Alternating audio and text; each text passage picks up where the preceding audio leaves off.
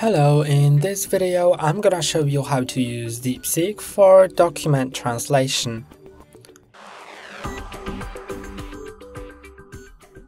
It's pretty simple. You just need to attach the document you want to translate. It can be either as an image or as a document file like PDF or doc.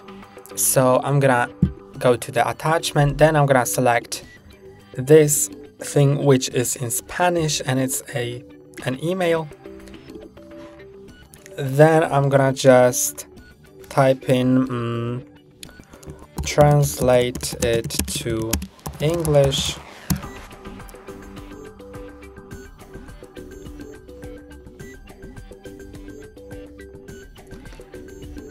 And then you can see it has translated it from the file, which is here, into English, just like that. And that's all for today. Don't forget to like and subscribe. See you next time.